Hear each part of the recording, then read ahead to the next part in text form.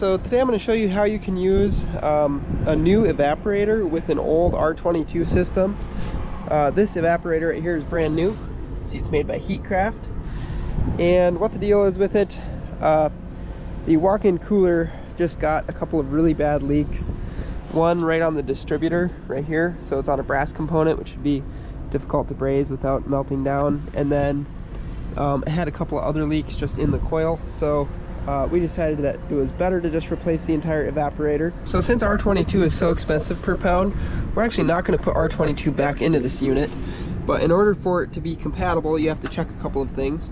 One, you need to look at the kind of oil that is in the compressor and make sure your replacement refrigerant is going to work with that oil, because some of that oil needs to be carried throughout the system, and if it's not compatible with the refrigerant, it won't properly keep things lubricated. If you think about your expansion valve, it has a moving part, and that part needs to be lubricated, as well as the compressor itself. That gas coming back is supposed to have a little bit of oil in it so that it can just keep things moving freely.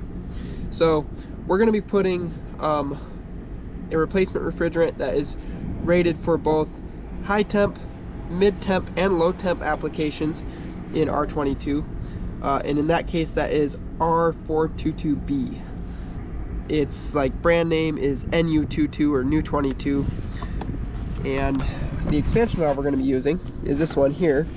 So you can see it lists R22 or 407C, and then it gives us our temperature range of -20 to +50, and we're going to be using it with that R22 replacement, so that's fine, even though it doesn't list our exact refrigerant we're going to be putting in here.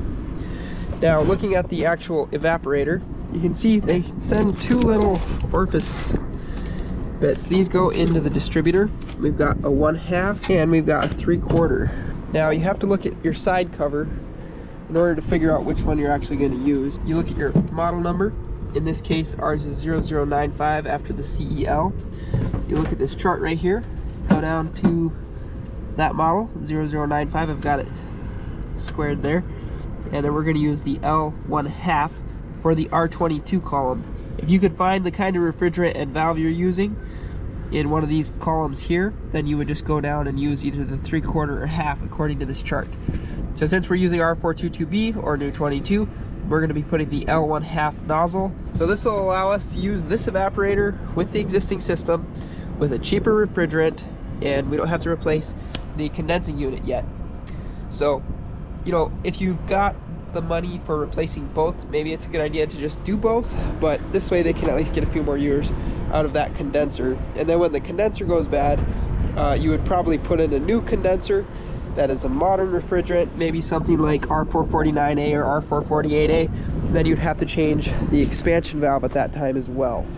So we won't take this other nozzle out. We'll actually leave this in the evaporator in the event that if this gets swapped, they can cut the valve out, pull that nozzle, and put in the proper size one. Because I'm guessing when the system goes bad, they'll probably just replace the condensing unit.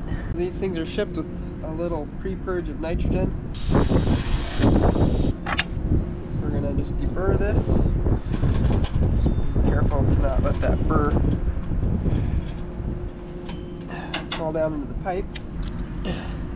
They send a little snap disc in as well. I like to put it so that the 1/2 part is facing up, so that if you look down in there, you can confirm what's in there.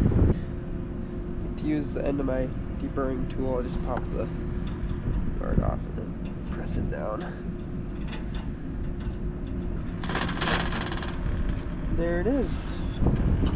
And you can pull the instructions out for your valve, and we're good to install it every direction except upside down. So we're going to install it this way. So I've just got this saturated rag wrapped right there, and I pulled the sensing bulb away so that we don't overheat that.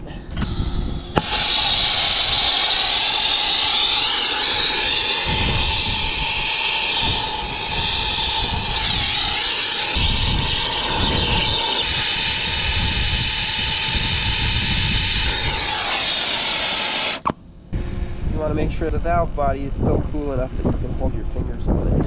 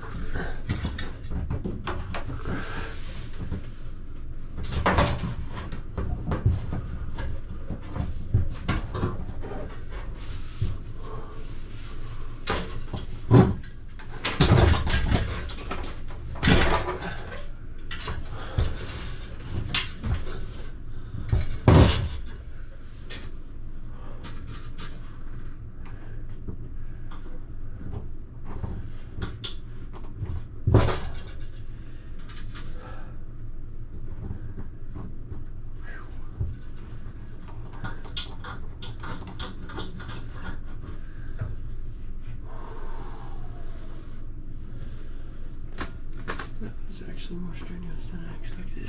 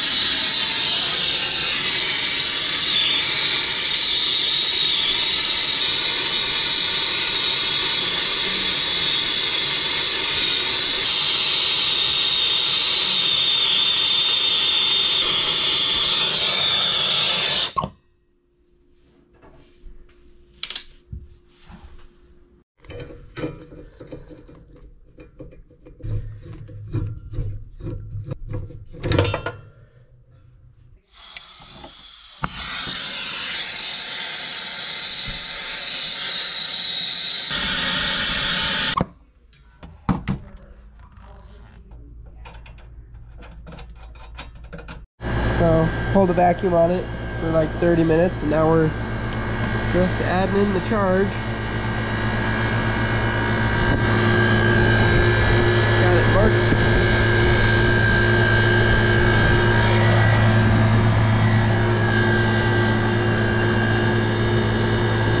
Mindset's getting nice and cold. Starting to cool off in here pretty nicely. You can see it's not frosted. We're getting sweating on all the ends. It's a really good sign. The wiring was pretty simple. Just brought the power in on L1 and then L2. And then I moved one of the wires so that the fans would run on a higher speed.